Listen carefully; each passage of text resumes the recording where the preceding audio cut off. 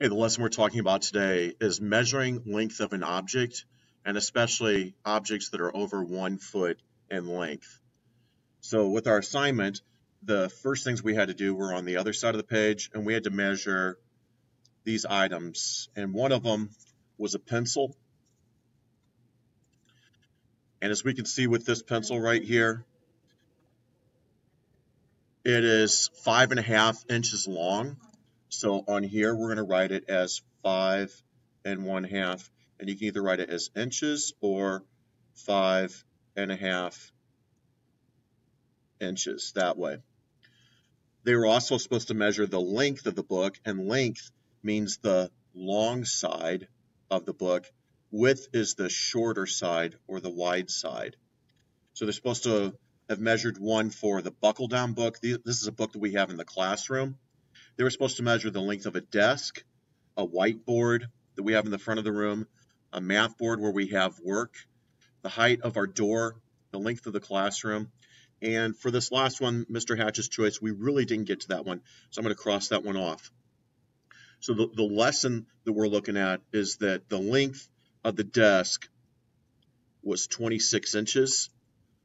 The whiteboard was 36, so a yardstick, 3 feet, plus 27 more inches. We'll come back to that. The math board was 36 plus 37 inches. The height of the door was 36 plus 36. And then the length of the classroom will work out down here. Now, for all of these, I ask for the kids to write out on the back of their paper a scale that looks like this, or not a scale, a conversion chart. And we're saying that 12 inches equals 1 foot, as we have with our ruler. But not everything is under 12 inches. If it's 2 feet long, it's 24 inches.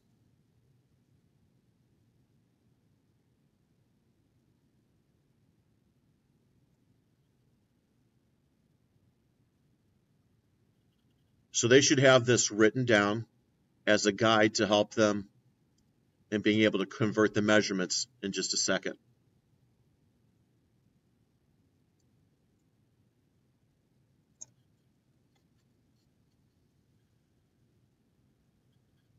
So the length of the book was 7.5 inches. That's under a foot, so we don't have to convert that.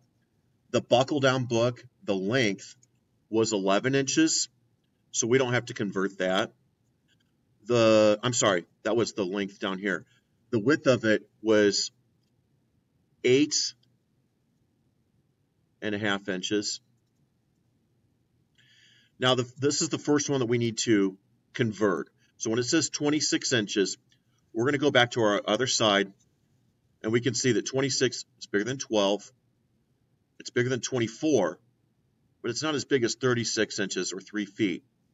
So we go back to the 24. We know that it's 2 feet.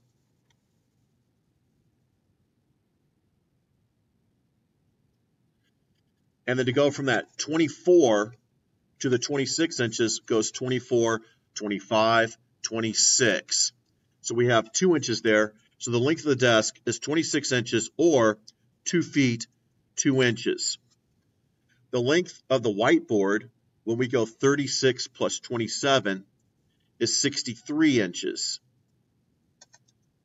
So I'm going to look for the 63 on the other side. We know that it's over 1 foot, 2 feet, 3 feet, 4 feet. It's really close to 5 feet at 60 inches. So we're going to call that 5 feet.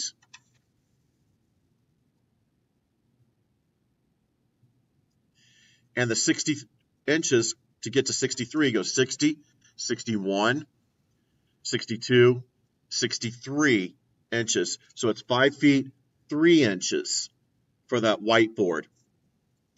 The length of the math board, so we're going to do the same thing. One easy way that I do this is 30 plus 30 is 60. 60 plus 6 is 66. 66 plus 7 is 73 inches. When I convert that, I'm looking for 73. I come all the way down here. That's 72. So I know it's going to be 6 feet. And it's to go 72, 73. So it's going to be 6 feet, 1 inch after that. So on my conversion right here, this equals 6 feet, 1 inch.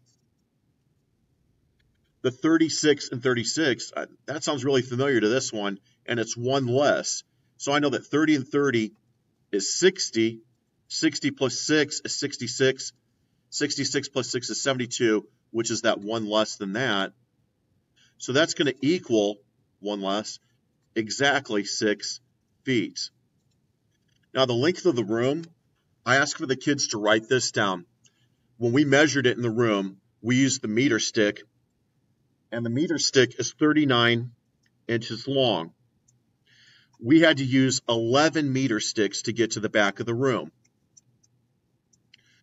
So you'll multiply those two numbers, and then when you get that, there was one extra piece to it, which was 18 inches long. So you'll get this answer right here from when you multiply, and you'll add that to this, and you'll get another answer.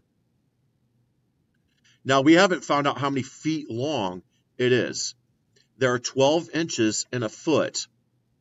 So we're going to divide 12 into whatever this answer is you got right here.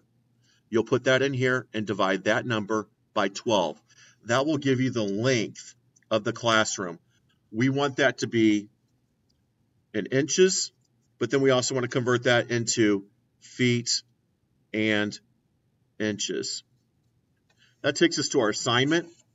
And if we look at number 1 for the homework tonight, we can see that this is 58, 59, 60 inches, and then we have not quite to 61.